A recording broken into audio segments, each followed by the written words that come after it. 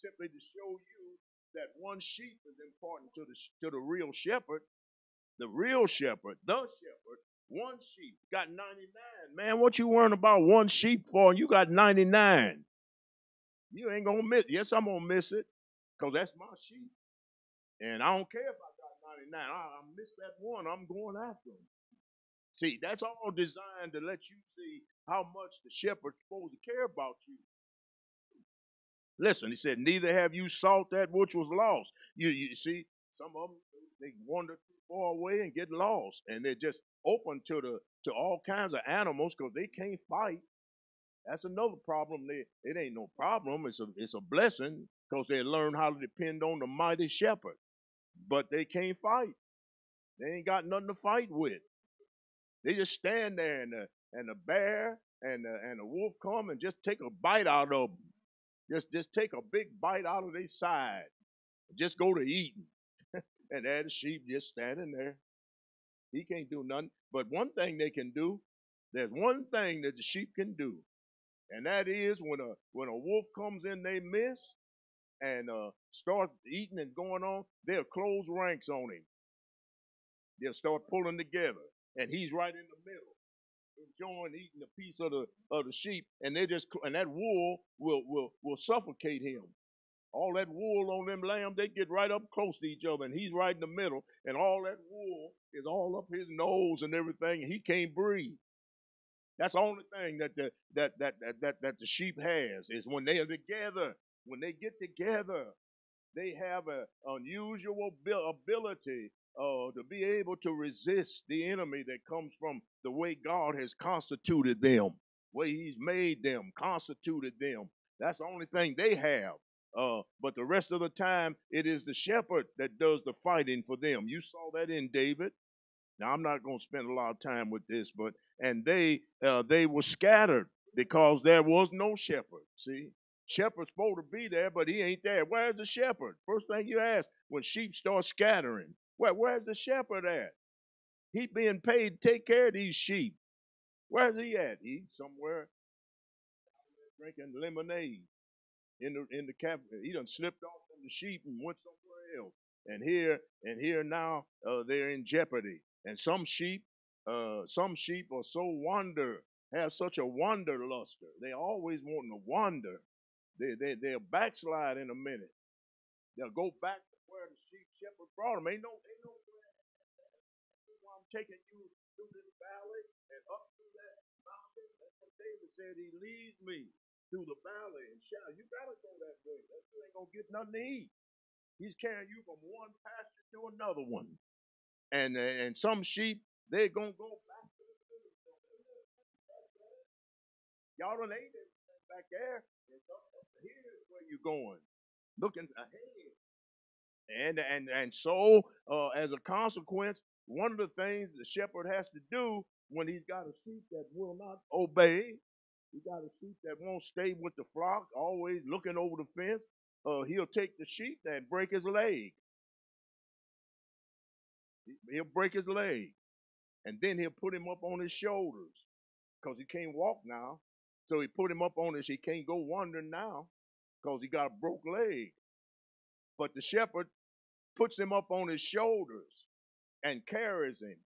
And at nighttime, when the other sheep are around sleeping, he brings that little sheep up close to him, and he takes care of him personally. And that sheep, you know what that sheep does? That sheep falls in love with that shepherd. So that shepherd spends day and night nourishing this crippled sheep. And when he gets himself back together, he gonna stick around that shepherd from now on because he knows that shepherd loves him. So don't be wondering too much. You might get a broken leg. Stay close. You might get a broke leg. Some of y'all, it's too late now. Y'all already done got a broke leg. So it's too late to tell y'all that. But here, listen. He says there, and they were scattered because there was no shepherd, and they became meat for all. See, that's what I said. Meat for everything, because they can't fight. Standing out there, just standing, looking silly. Something say, "Come on, let's go get a steak." And he, can you imagine how terrifying that is? He looks up and see a bunch of wolves coming at him, and ain't no shepherd to fight them off. They said they're meat for all the beasts of everything can whoop a lamb. Everything can whoop a sheep. When thou wast scattered, my sheep wandered through all the mountains and upon every high hill. Yea, my flock was scattered upon all the face of the earth, and none did search or seek after them. Boy, that's nobody didn't care. Oh, nobody cared about you like the shepherd do. That's why you ought to hang with the shepherd. I don't care how somebody, what little nice something somebody do for you. They ain't gonna do for you like the shepherd will do. Now you getting to hanging around them, sniffing around them all day. There's gonna come a time you find out, boy, they'll let you down. They'll fail you sometime. You get wrapped up in these people in this world, even other saints. They human. They can't do everything for you. You need to stick close to the shepherd. Always said there that nobody cared for their soul. Therefore, you shepherds, hear the word of the Lord. As I live, said the Lord God, surely because my flock became a prey, and my flock became meat to every beast of the field, because there was no shepherd, neither did my shepherds search for my flock, but the shepherds fed themselves, and fed not my flock. Therefore, O you shepherds, hear the word of the Lord. Thus saith the Lord God, behold, I'm against you.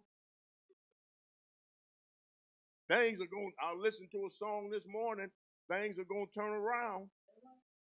It ain't going to always be this way.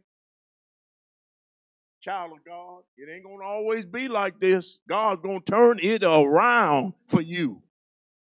So here, he said things are going to turn around because I'm against you, you shepherds. And I will require my flock at your hand and cause them to cease from feeding. I ain't gonna let you be no shepherd no more.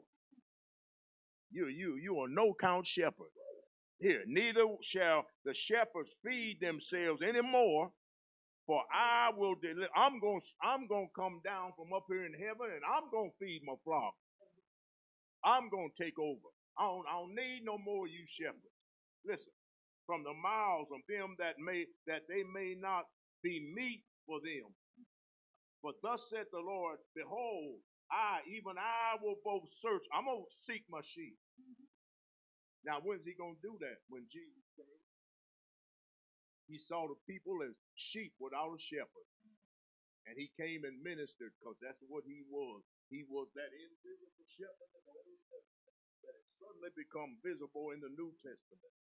And he says, I'm coming to minister to my sheep that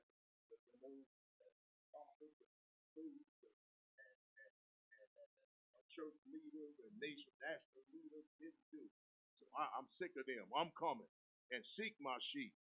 As a shepherd seeketh out his flock in the day that he's among the sheep that are scattered, so will I seek out my sheep and will deliver them out of all places where they have been scattered in the cloudy and dark day. You ever seen a cloudy day? Sheep see cloudy days every day because they got cataracts. When you got cataracts, the day is cloudy. You can't make out faces. There's a wolf, and you think it's a pig because it's a cloudy day, dark day, cloudy day. So sheep, every day is cloudy. That's why they need to know that they need their shepherd. He has to be their eyes. He's your eyes. You using your eyes and getting in trouble. You using your eyes and you ain't seeing things right. You ain't seeing things the way you ought to see them because you got spiritual cataract and glaucoma. So listen what he said. And I will bring them out from the people and gather them from the countries and will bring them to their own land and feed them upon the mountains of Israel by the rivers and in all the inhabited places of the country. Now I will feed them in a good pasture. See, it's all about feeding. Every verse talking about feeding, feeding, feeding. They need strength to live. They need strength to follow. They can't follow the shepherd weak. So the shepherd is always, his whole intent is always looking for where's the next place I can find a nice place where they can eat, where there's a green pasture somewhere where they can eat. Got to go across this next mountain, but I got to pass through this valley, and the valley is called the valley and shadow of death. You got to go that way, saint. Sometimes look like you ain't gonna make it, but you're on your way to the next feeding ground, and you got to go through the valley and shadow. The shadow of death is where the wolves and the bears are growling at you. They ain't doing nothing but growling because the shepherd is there. He says, you growl, but you better not come down and touch one of these sheep. And somehow or another, them animals got enough sense to just growling, standing to the side. I wish I could get me one of them. You ain't going to get none of them long as the shepherd is with them. They're coming out of that valley. Some of y'all been through the valley and shadow of death.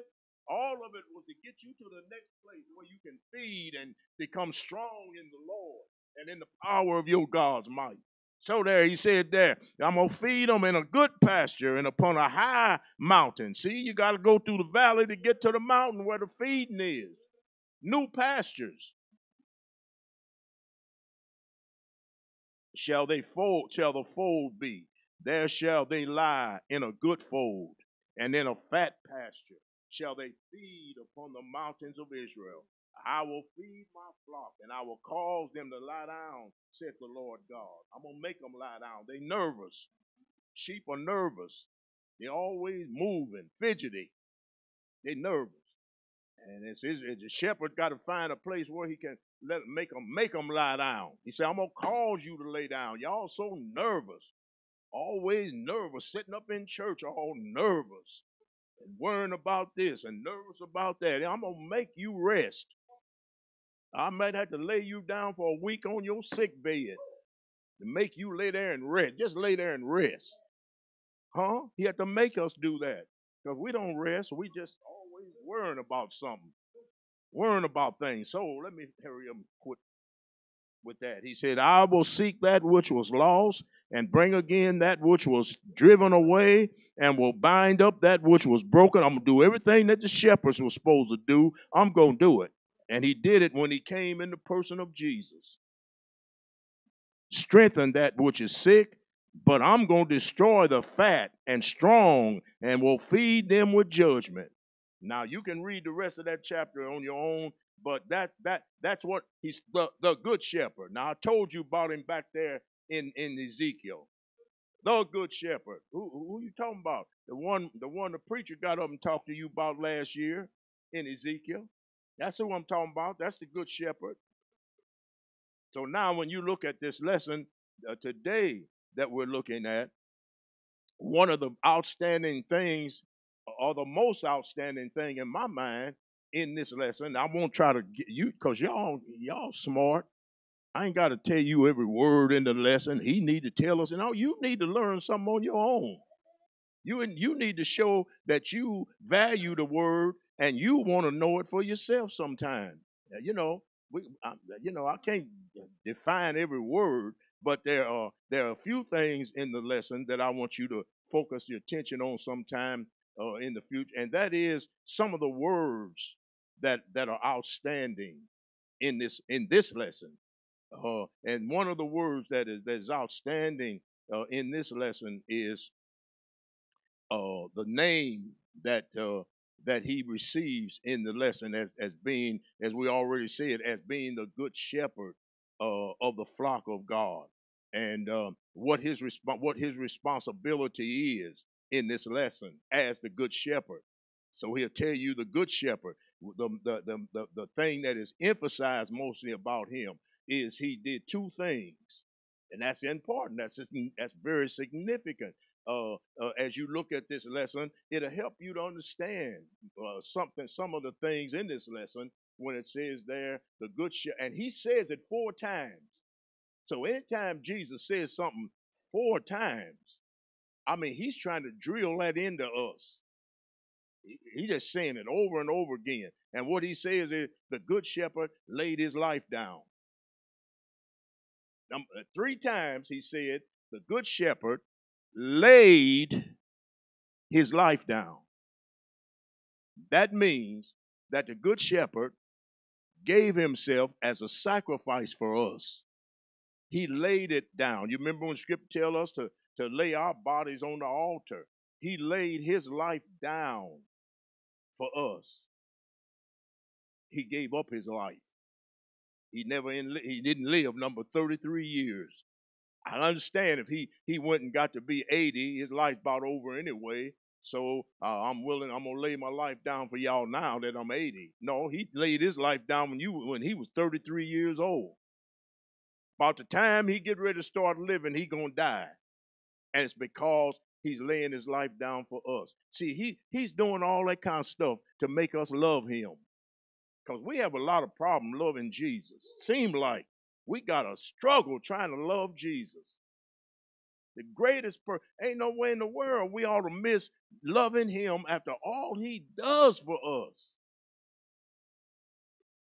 The next time, one time, three times he said that. The good shepherd laid his life down for the sheep. One time in this lesson, he says the good shepherd gave his life for the sheep. Giveth, Giveth. One time he says that in the lesson. Now, just them two words are very significant. Laid and giveth. He laid it down on the altar of Calvary, but he gave it every day. He giveth. That means he keeps on. Now, he didn't keep on dying, so you know it don't mean that. Well, what does that mean? He giveth. It means all his life was about you. He forsook his whole, he spent all, he was totally obsessed about us. That all he talked about, all he did was about us. Well, where's your life? When you gonna get a life, Jesus? What you doing? You gonna get married? You gonna have some kids? No, because I'm all wrapped up in y'all. He kept on giving. Every day he was giving his life. Instead of him having a life, he was giving it for us, giving it for us, giving it for us. And all the time, it was designed to encourage us to love him. We don't know what to love. So we love a bunch of no good men, love a bunch of no good women. Sometimes somebody has to tell, man, you need to leave that person alone. They ain't no good for you. You need to leave that man alone. He ain't for real. He ain't good for you. We don't know nothing about what to choose. We don't know what to choose. We need a shepherd to help us even choose who to marry, what to eat. Them sheep be out there eating anything, poison. We spending all our time eating pork, and here we come to church with heads spinning. Y'all pray for me. I'm dizzy. Yeah, you dizzy? You there ate 3 pork chops before you left. Be tempered in all things. Ain't nothing wrong with, now don't misunderstand. I ain't saying there's something wrong with eating pork. I like pork. Ain't nothing wrong with eating meat. But you're supposed to be tempered in all things. There's too many pork chops you done ate this week. One every day. That's too many. Okay. The greatest thing in this lesson that I think personally, this is me, so you don't have to really pay no attention to me. You know, he ain't nobody, but this is to me. Somebody in here might see it the same way. So that's why I'm gonna tell it to you. The greatest thing I think in this lesson and in your life and in your relationship with Jesus Christ is the voice. They only mentioned it 2 times in this lesson, but I think it is the greatest, it is the most important thing in the life of a child of God is the voice. The voice. Hearing his voice. Because most of us have at some time or another, and some of us, even now, are in a bad way because we don't know his voice. The sheep couldn't make it if they didn't know the shepherd's voice. The sheep could not keep from being deceived by false shepherds if they did not know their shepherd's voice. That's the whole thing about sheep and shepherd, the voice. The voice. And sadly enough, we don't value the voice. That's why we're always in trouble. That's why we are all. Our pastor preached a few weeks ago, tremendous lesson he was teaching us on how to hear the voice of the Lord. I concur with him 100%. And I could and I could stand up here, and I know if I asked y'all, some of y'all would ask me, how do you know when you're hearing his voice? Well, let me tell you something. His voice is so multifaceted that there ain't no one way to hear his voice. He speaks in a whole lot of different ways. But you know how the sheep know his voice? They stay close to him. They stay so close until they're familiar with his voice. The problem that we got, I hate to tell you this, we ain't close to him. We don't live close to him to familiarize ourselves with his voice. See, because he might speak to you. Listen, he spoke to Moses through Moses' father-in-law, Jethro, and he wasn't even saved. And Jethro told him, Moses, you wearing yourself out trying to solve the problem of 1 million people. You need to get some people to help you, Moses. Now then go ask God if I ain't telling you what's right. Go talk to your God and ask him. And God told Moses, you do what Jethro said. He ain't saved, but he got some sense. God might speak to you through somebody that ain't saved, but you ain't listening because you don't believe God talk through no unsaved people. I ain't paying no attention to them, and sometimes what they telling you is what God is saying. Talk to Balaam through an ass. And Balaam got mad at the ass and went to kicking him. Man, what you kicking me for? I'm trying to help you. Kicking the ass, the dumb ass. See, God speaks, and that's why I can't tell you no one way God going to speak to you. You got to be close enough to God until you can detect when God is speaking to you, that's God talking. Have you ever had somebody say something? That's God talking to me right there. I don't know, it's something in you that you just know when God is speaking. When you are close to him, you just know that's his voice. Now, there's sometimes he'll speak through a small, still voice. Sometimes he'll just whisper. And you have to always stay quiet on the inside so you can hear the whisper. And that's God helping you to keep your mouth shut and learn to be quiet. Because when you know what? Now I'm gonna leave that alone because I can just go on with that. Let me tell you something. I'll tell you this right here. You have to stay so tuned with God that you expect God to speak to you anywhere. You always, and I listen to folk talking. Is God saying something to me? When I come to church, is God saying something? Is that saint what they said? Is that God saying something to me? And usually, you know what God is speaking to you because it's something that you're concerned about. Usually, it's something I'm bothered about. And that's how one way you'll know that was God speaking to me because that very thing right there had been on my mind. And I've been trying to figure out what to do about this. Huh? And he'll have somebody come with your answer. And you just know that was God. God speaks to you in all cases, speaks to you through your circumstances. Sometimes, not all the time. Sometimes you have so much trouble in your life. God said, I'm trying to talk to you. But you'll never say, God, are you speaking to me?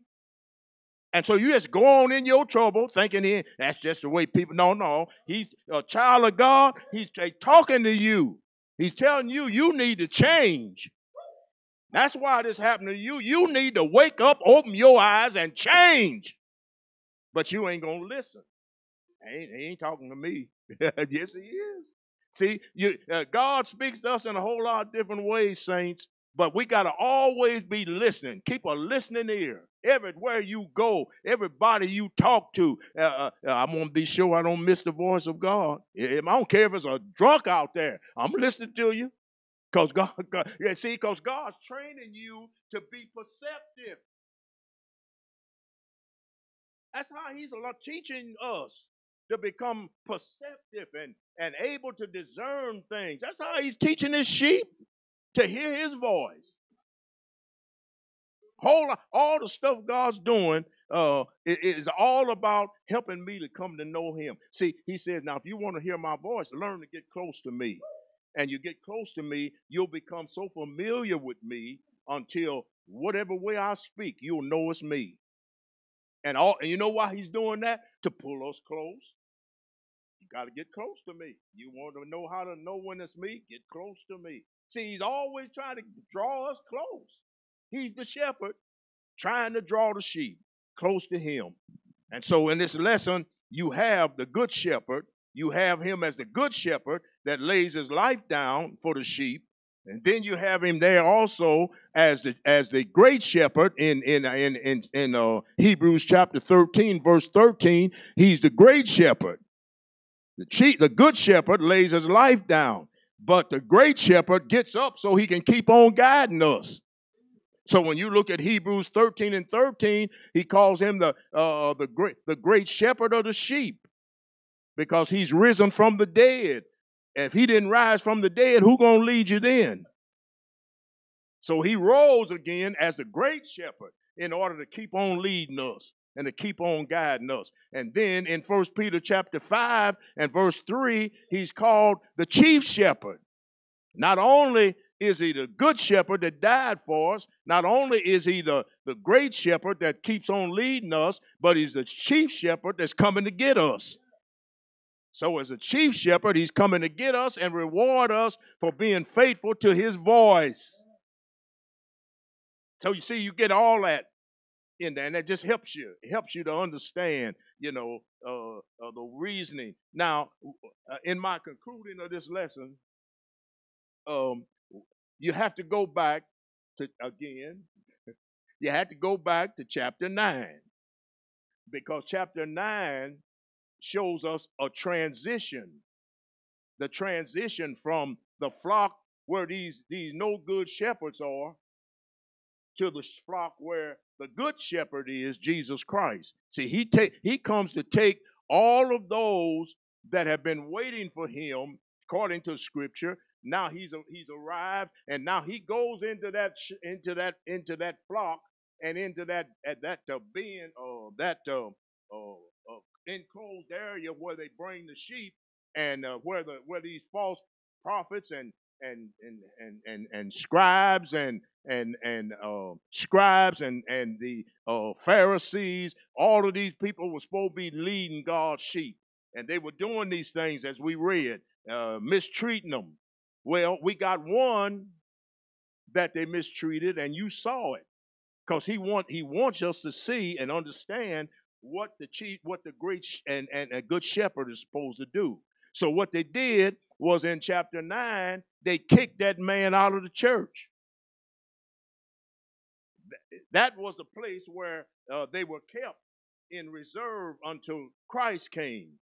But see how they treated this man. Was simply telling them that the man that healed my eyes, his name was Jesus. They told me his name was Jesus, and that's all I know. And I don't understand why y'all don't know who he is. He's telling them people truth.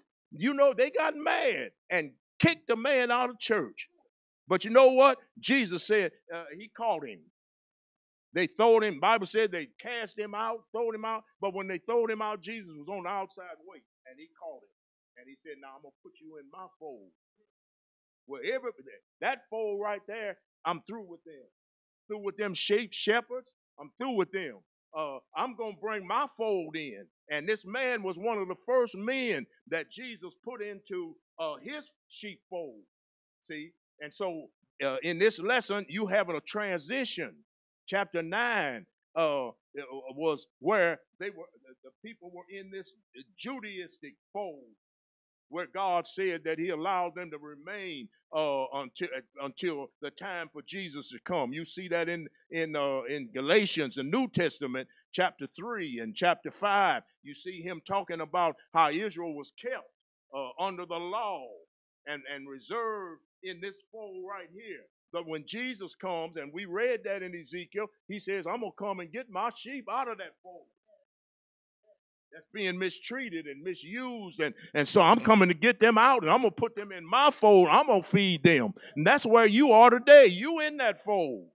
You in that fold where Jesus treats you good, treats you wonderful, meets all your needs. That's the fold he has brought you into. We didn't come out of Judaism, but we came out of a lot of traditional belief from our parents and things that we followed and things we was enslaved to and bound to. And he brought you out into this fold.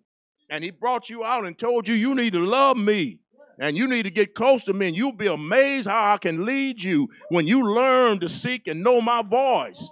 Like a man walking right there told you about that voice, how to know him.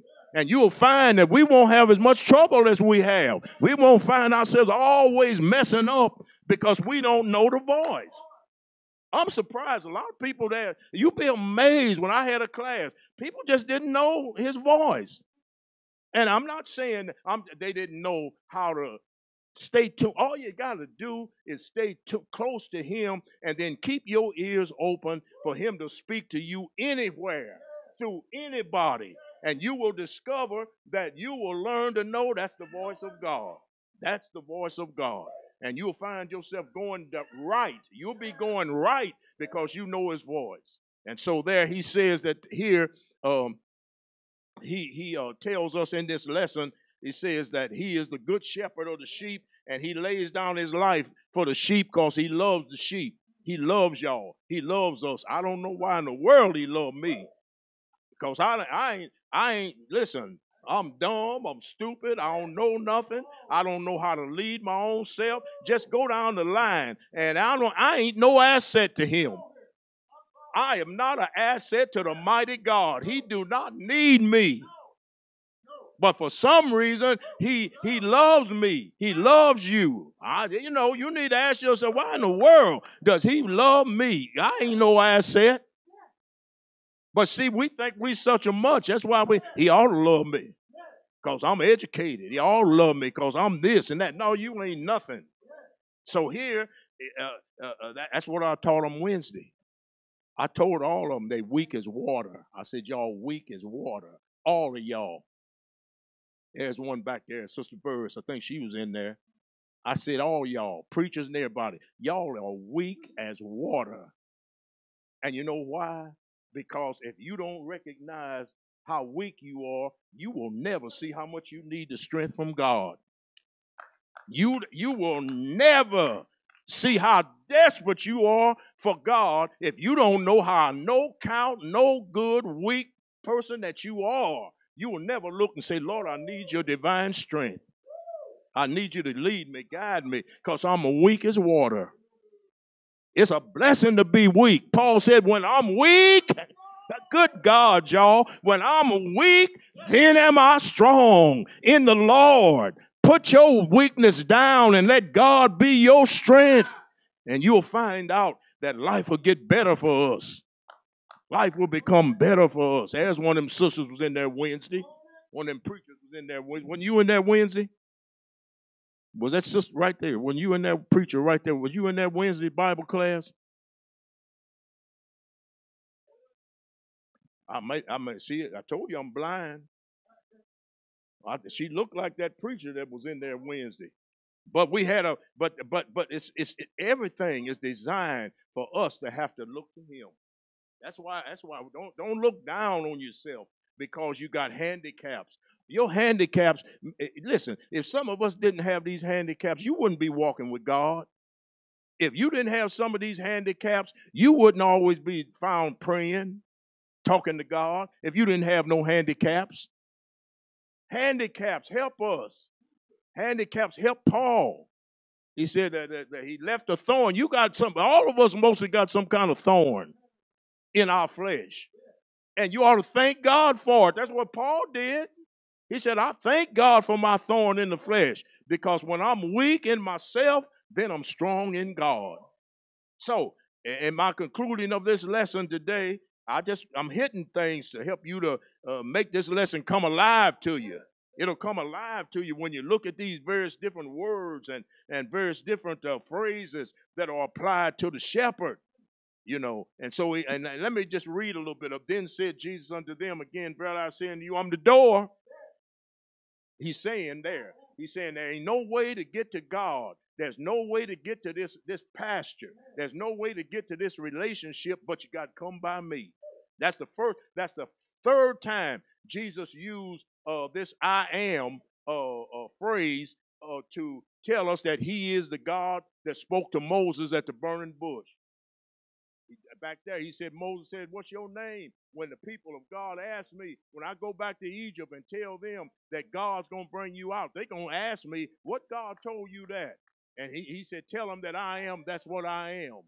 I am what I am, and I will be what I will be. And if I ain't what I want to be to you, I will become what you need me to be. Everything you need, I am. I am." And so Jesus comes up and says, "I am the door." He comes up and said, "I'm the light." He comes up and says, "I'm the bread." He comes up and said, "I'm your resurrection. I'm everything that you need." You don't need no whole lot of money. You need to know you got a God that if you die, you're going to live again. Money, good God Almighty, money can't get you up from the grave, but the mighty God can. He said, "I am the resurrection, and I'm going to show you, because I'm going to lay down in death for 3 days." And I know Lazarus got up, but I raised him up, But I'm going to lay down, and then I'm going to raise myself up. I'm going to get up by myself, because I am the resurrection and the life for you. I'm your bread, water, strength, everything you need.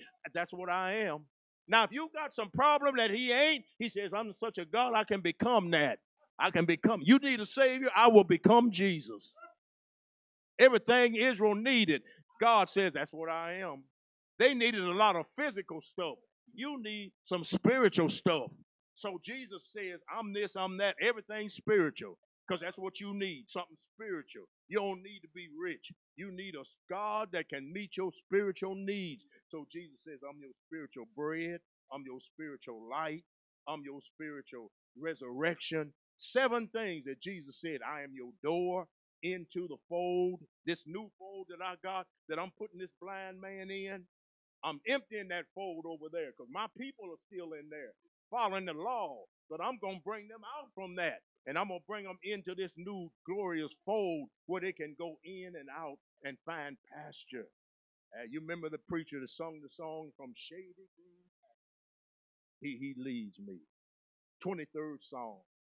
So in that beautiful psalm, you need to read it if you didn't read it, haven't read it, because that psalm shows us every spiritual thing that Jesus said, "I can do for you." See, He's so careful about you that He'll tell you you don't even have to ride the airplane, because I know you got a problem. Get you a train, get you a bus. See, because the sheep are scared. They're scared of dying. So they don't want to drink from no running brook, because they're scared that their wool will get wet and they'll drown because they don't know how to swim. So they say, "Okay," they won't drink. You got a brook that's running, but they won't drink. He said He leads me beside still water. The water that don't scare me. Yeah, He don't have to let you ride the airplane. You don't have to be. No, I don't ride no airplane, because I'm thinking about falling out of the sky. Ain't no use you looking at funny. Listen, all of us got some funny ways about us. Everybody's funny in here. You just one white line out there from being crazy. That line out there in the street, that's how thin that line is with our brain. Now, you don't believe it. You wake up some days and you don't even know what day it is. Now, if God don't give you mercy, you're still thinking it's Wednesday. You will.